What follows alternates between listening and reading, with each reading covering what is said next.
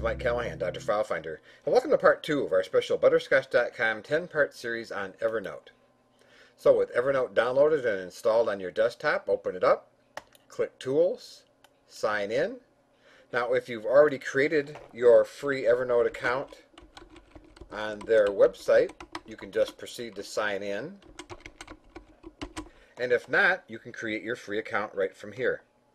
But I've got my information typed in, so I'll say OK. Here's a default welcome note.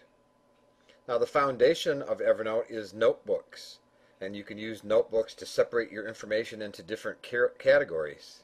You can have as many notebooks as you want. So to create a new notebook, I'll click File, New, and Notebook. That wants me to give it a name, so I'm going to say Carving.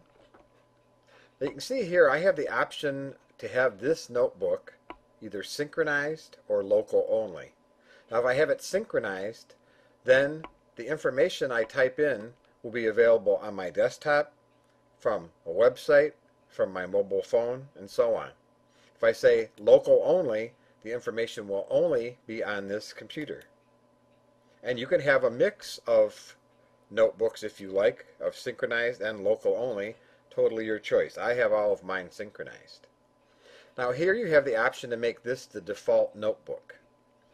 Now because you can send information to Evernote from email and other sources, the default notebook is the notebook that accepts that information.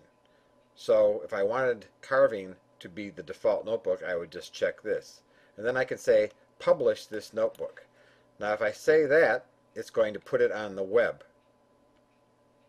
And you'll notice that if I checked local only, those options aren't there.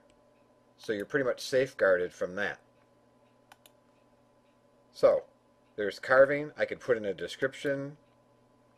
I can have it sort my notes by the creation date or the modification date, and I can have newest first or oldest first.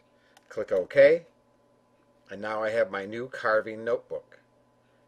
If I click New Note, it will open up a new note in Carving. And if I had many notebooks, I would click All Notebooks and I could see all my notes. And that concludes part 2.